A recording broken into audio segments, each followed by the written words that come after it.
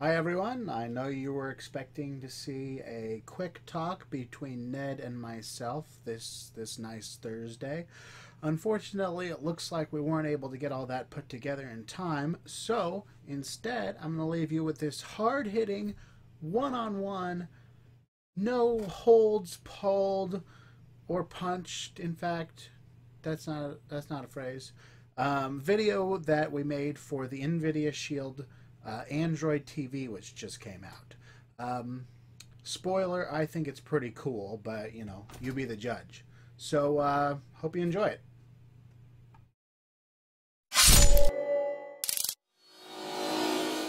This is the original Xbox. XBMC ran on this.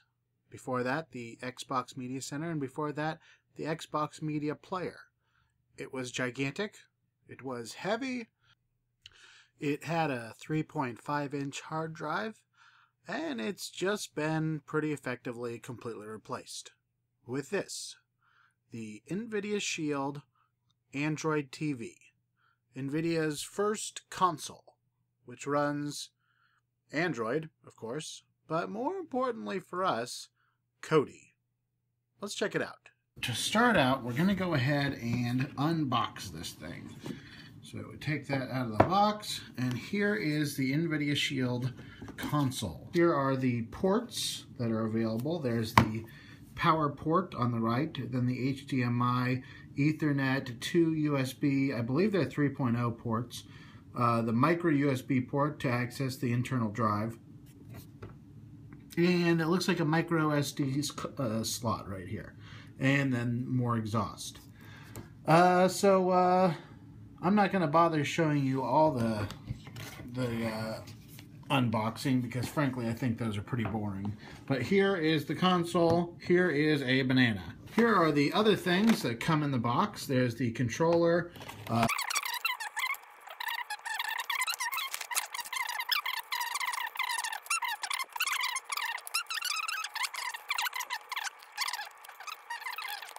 Okay, so here is another controller. Very thin and small.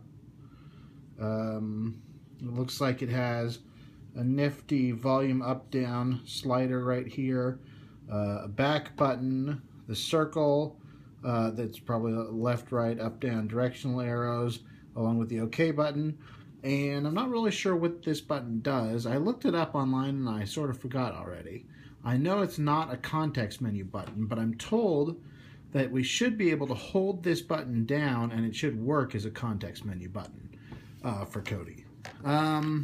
Let's see, other things in here. There's the instruction guide.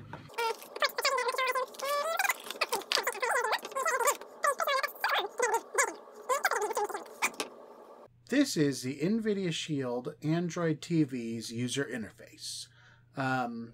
For the most part, it's actually just the standard Android TV user interface, actually. There are some slight differences, which we'll get to right away, but to start out, to give you a basic idea, you have a place where you can click to search if you have a microphone or you use the controller for your console controller. Then there's a list of things you might like to watch. This populates the more you use it. Next up is the Shield Hub, which includes streaming games, which is games that NVIDIA Shield provides through their streaming service. Download games, which means you can download various Android-powered games, which we'll get to in a second. GeForce PC games, which are games you can stream from your NVIDIA graphics card-powered PC. It has to be a fairly modern PC to work, though. And then Netflix. I've gone ahead and already downloaded a couple NVIDIA-specific games, namely Half-Life 2 and Portal, and we'll get maybe a look at those. Finally, there's apps. At the moment, I'm pretty heavily using these two right here, YouTube and Kodi. There's also this File Explorer app, which I used, and we'll get to in a second. Well, actually, let's talk about it right now. So at the moment, you can't download Kodi from the Google Play Store. It just doesn't work. So what I've gone ahead and done, instead of downloading it, is I downloaded a nightly build from Kodi, the Kodi.tv.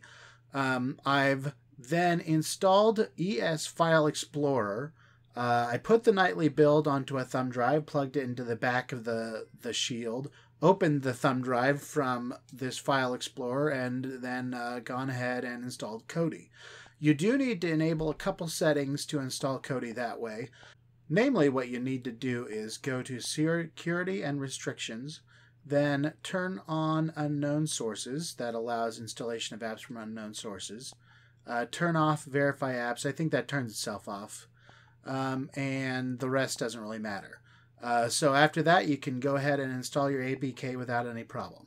So we installed Kodi, and we'll look at that in here in just a second. But I did want to show off a couple other really cool things that you can do with the Shield. So my favorite thing personally is that you can launch anything from your PC. My PC is called XBMC Nate, and I've got a bunch of stuff installed from actually a combination of GOG.com and Steam. So for example, The Beast Within, the original Gabriel Knight, various things like that come from GOG. Steam, I have another bunch of games, and if you'll notice, I also have Kodi for Windows installed. What I've done there, the really nifty thing you can do with streaming PC games over the NVIDIA Shield is that you can stream any application. You just tell the NVIDIA GeForce Experience which applications you want to stream, and you can add them to the list. So I added Kodi itself to the list, and it runs fairly well. You do have to make some changes, but I've explained all that in a separate video. Obviously, you can download games. Here's a bunch that they're kind of pointing out right now. And you can stream games from the NVIDIA Grid. Here are a bunch of them. I haven't really played around with this too much. It seems to work, just fine. As long as you have a pretty good internet connection, it seems to do the job. So with that said, one other thing I wanted to bring up, the click to search feature, I'm not going to show it off right now, but it is really cool. Anything that you search in there will go automatically mostly to YouTube and search through all of YouTube's properties. My understanding is it's actually possible to register all of Kodi's content inside of the NVIDIA Shield, inside of the Android TV interface.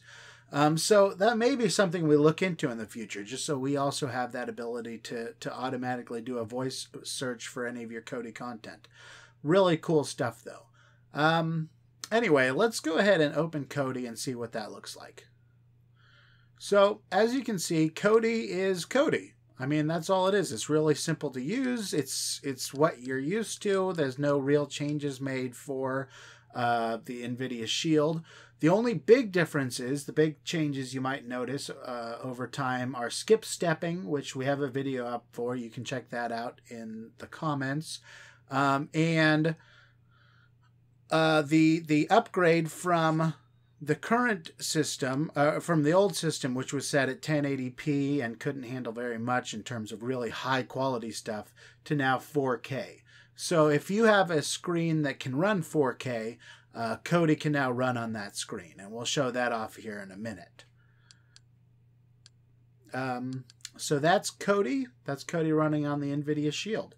The thing is, you probably don't want to just see the regular Kodi app running the way you've seen it all along, so we're going to have to see Kodi running on a 4K TV, I think. Which brings us to Hefner TV. Hefner, right? Correct. So I'm over here with Greg Hefner. He's a local businessman here in Wichita who sells TVs of really any kind of shape and size, including this nice little 4K guy right here. The idea right now is we're going to show off the ability of the Shield to do all kinds of things in 4K rather than just your regular 1080p. So thanks for letting us do the shoot here, Greg. So the major difference between running the NVIDIA Shield console, or Android TV as they call it, on a 4K TV and a regular TV is almost indistinguishable. Like, there's very little way to tell the difference if you're just looking. The best way I've noticed is actually just to take your TV remote and hit the info button, And make sure up in the top left corner you can see it actually says 2160p, which is the equivalent of 4K. So with that said, let's go ahead and get into Kodi and see what it looks like. As you can see, it looks pretty great. The one thing about Kodi is the UI itself is actually already scaled up. It starts out as a standard 720p UI. You can't really tell here because the difference between upscaled 720p and 4K is not that big. Nevertheless, it's still pretty distinctly clear and sharper looking.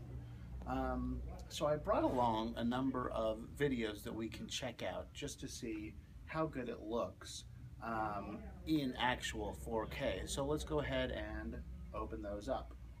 Okay, so primarily I brought along a bunch of trailers. For example, here's the 4K Star Wars trailer. But I think nothing really shows off how cool 4K actually looks other than the in my opinion, one of the better videos out there, which is of course good old Big Buck Bunny made by Blender. And I think that really does it. That shows off just how sharp and clear everything looks at this higher refresh rate. Now, it should be understood, this is the kind of thing where you really do want a ridiculously giant screen to see the difference, or you need to sit exceptionally close. For example, I'm only 3 or 4 feet away from the TV right now, maybe 4 or 5 feet away from the TV right now, and it looks amazing. But if I got very much further away, it would start to look more and more like just a regular 1080 screen. So when you're looking into this, definitely keep that idea in mind. 4K is absolutely an awesome way to go, but you're going to need some real equipment to make it work. Now, the other really cool thing about this Shield running on this 1080 screen, and this will be true no matter what you have it hooked up to. You can have it hooked up to an AVR, that's an audio video receiver. You can have it hooked up to whatever. If you don't want anyone else to hear what you're listening to, or if it's a loud room and you want to be able to hear it whenever other people are talking, all you have to do is take the remote control that comes with that you buy separately, and there's a little space down here for a headphone jack. That's also true with the controller that comes with it. There's a headphone jack right there. The really interesting thing about this is these run on different protocols, which is a thing I ran into, a real issue I ran into as we were developing or modifying the software to run on this platform. The audio over Wi-Fi worked fine, but as we're attempting to make use of HD audio, the audio over the remote control didn't work, and in fact caused the entire Kodi system to crash. The reason for this is because of a hack that we're having to do to try to get HD audio working, and it's unfortunate. Hopefully that'll get fixed in a way where HD audio works and this works, but we'll have to see. For those who are interested, the audio works over this using Wi-Fi Direct, and it works using this over Bluetooth using the AD2P protocol. Alright, so that is the NVIDIA Shield Android TV, or as I like to call it, the NVIDIA Shield console, or the mini Xbox.